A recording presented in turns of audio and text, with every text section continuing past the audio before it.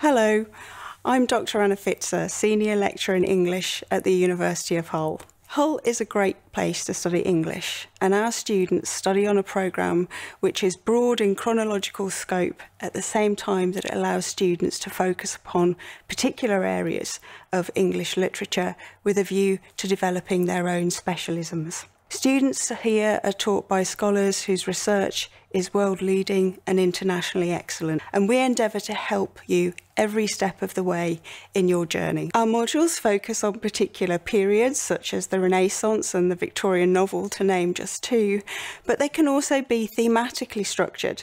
And to give you one example, I teach a module called Voyage Out, Navigating the Language and Literature of the Sea. This will see you looking at texts from Homer's The Odyssey up until Monique Roffey's 2020 award-winning novel, The Mermaid of Black Conch. Looking at literature and the sea enables students to think about some of the most urgent challenges that we face, particularly in relation to our environment. As a student of English, you're not only developing your knowledge of literature, but also the way in which you express your responses to those writings. What's really distinctive about our programme here at Hull is the way in which we run our module assessments. We see these as an opportunity for you to develop skills, not only in terms of your academic writing, but in terms of how you might express your responses to reading the world to diverse audiences. If I can give you an example of this, I run a module called Secrets, Scandals and Rebellions.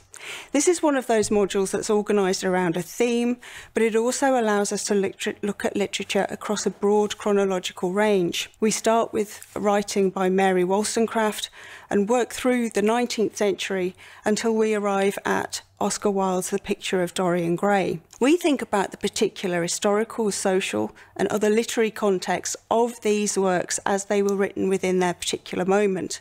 But we're also particularly interested in the relevance of these earlier writings to the way in which we understand the world now. I encourage my students to develop that response by writing, for example, not an academic essay for their first assessment, but they write up a particular scandal or secret or rebellion that they've encountered in one of these texts in the form of a newspaper report. This means that if you're interested in going into journalism, for example, you can start to develop your skills in that mode of writing. It also means that you're approaching the particular scandal in that text from a viewpoint which is of interest to diverse audiences. So students also work on another assessment, which is an online project, and this sees them working collaboratively, which is a really important skill. The programme isn't all about what we would like you to study, but it also gives you the opportunity to work on an area of research that you'd like to develop.